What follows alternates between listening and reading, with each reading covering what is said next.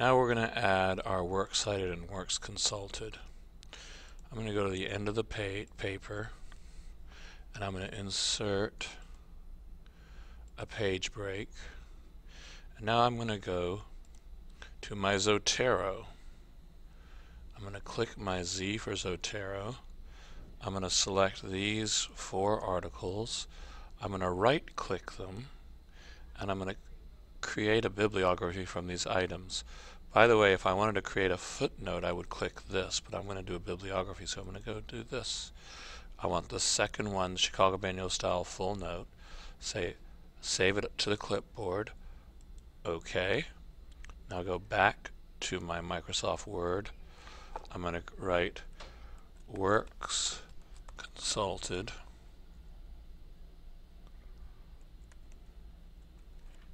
And I'm going to paste this.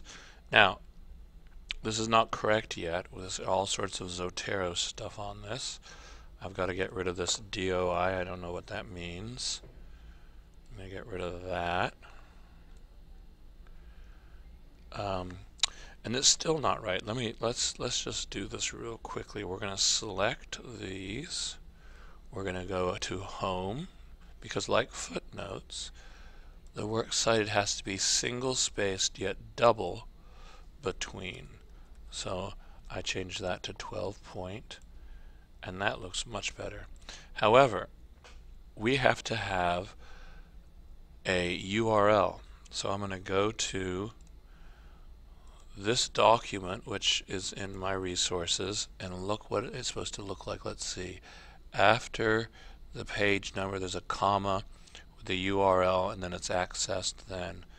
Okay, so let's find, we'll do this one, Cashin.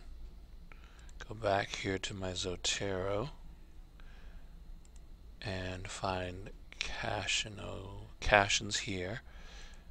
I'm going to look for what the URL was and when I accessed it.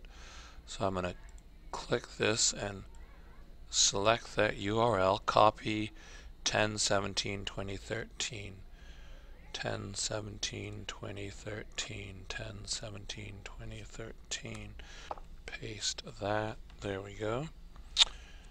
10/17 October 17 2013. You know what? Is that how it really looks? Because I can't remember. Well, you know what? Let's get rid of that live link. I just don't like the live link. If you just go right before it and press backspace, you'll get rid of that. Let's go back to my example. And no, accessed. I gotta say access. So back to Microsoft Word. I gotta write accessed October. You know what? Is there a comma after that? I can't remember. Again, I'm just going back and forth to my example. No, there's nothing. No, so that's perfect. Oops, there's a space there. Oh, get rid of that guy right there. So you're going to need to do this for all of these, because I presume you got all of these from ProQuest or JSTOR. If you got one from Rice, you wouldn't have that. You're also going to want to get rid of these capital letters. Once you've, you know what, you want to center this. Once you've, I would make a whole page of works consulted, and every time I use it in a footnote, I would copy it and put it on another page called works cited. So let's just do that right now. Let's insert page break. So now I've got a page here called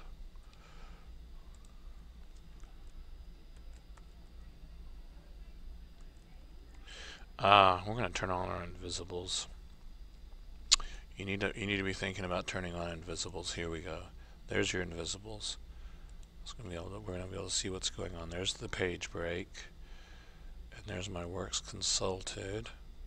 So I need another page break. So I'm going to insert and yet again another page break, which will now put me on this page, and I'm going to call this Works Cited.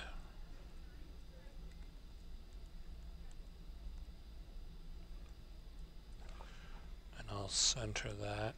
So every time I have a footnote, I'll just take it off this Works Consulted. I'm going to cut it. Control X will cut it off of that, and then I'll put it on my Works Cited. And you want to make sure you have the right number of books and articles on your Works Cited, because you need to cite a certain number of books and articles. So that's it.